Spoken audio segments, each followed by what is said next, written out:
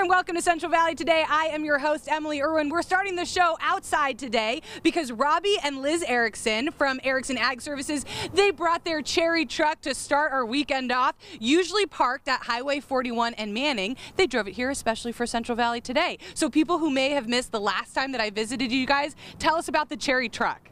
Well, we're open daily from 9:30 to 6 on the northeast corner of Manning and 41, and we are doing very well there. We have our family, our kids working the cherry truck, myself and other employees that they're all truly enjoying the atmosphere and interacting with all the customers. It's such a great spot. You guys were mentioning that, you know, it's right on the way to the coast. You pick up a healthy little snack, pick up something on the way out there. The cherries seem to be in demand. People are flocking to wherever this cherry truck goes, although it is only ever parked at Highway 41 and Manning and will only be there for the cherry season. So right now, what varieties do we have on the truck today? Today we have Brooks and Corals.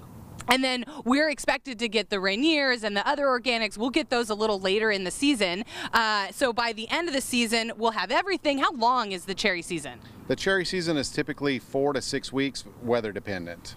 Okay, so my favorite are the Rainiers. Explain to me the difference between all of the cherries. What am I eating right now? Because I've about finished this bowl. What am I eating right now? Right now you're eating a Coral. And how is that different than the Rainiers? So the Rainier obviously is yellow. It's got a little bit more sugar in it. The Coral has a bit more acid, which kind of gives it a sweet but yet a little tiny bite of, you know.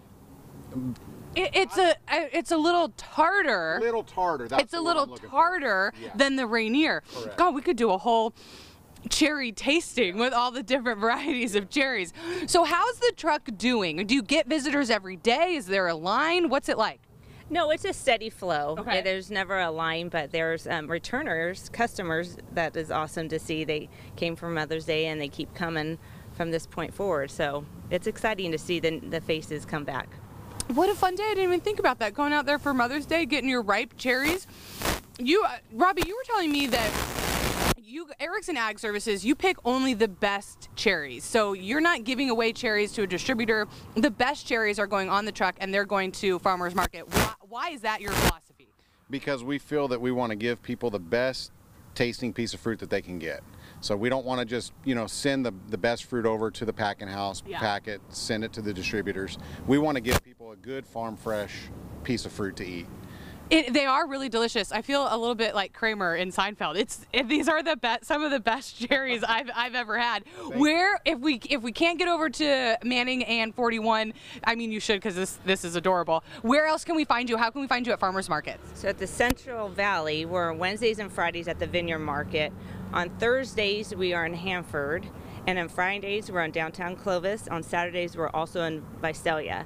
However, if you go down south, we're in several markets down south. You have to look at our website or Instagram at ericksonagservices.com. And at the Central Coast, we're in several markets down there. So come and check us out. Okay, you guys are all over. We talked about this a little bit last time. So cherries are one of your family crops. What can we do with cherries besides eat an entire carton?